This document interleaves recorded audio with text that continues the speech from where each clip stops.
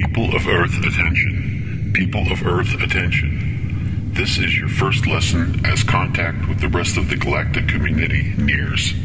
We will help you understand your place in this universe. Point 1. We have determined that the universe as a whole is striving for self-awareness. This universe is structured to encourage the initiation of life everywhere, and the ingredients are plentiful.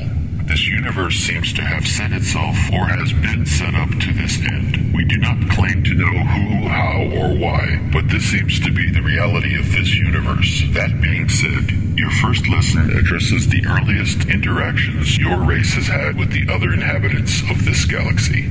Point 2. Despite the ramblings of most of your self-described experts regarding past contact with ancient aliens, humankind's past is not littered with evidence of alien visitation. When you do this, you take away from the brilliance of your own race.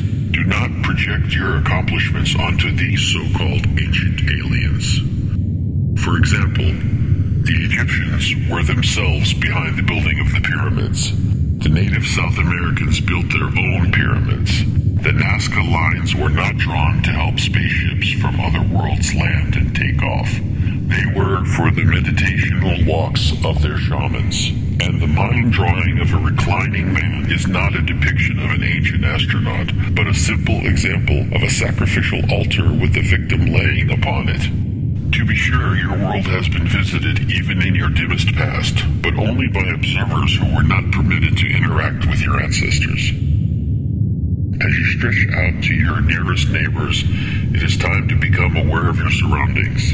Point 3. Your seemingly consistent desire to destroy yourselves puzzles the rest of the galaxy. You will have to rid yourselves of this urge to kill each other. You will notice as your education continues that all the extraterrestrial intelligence you meet will be nonviolent and peaceful.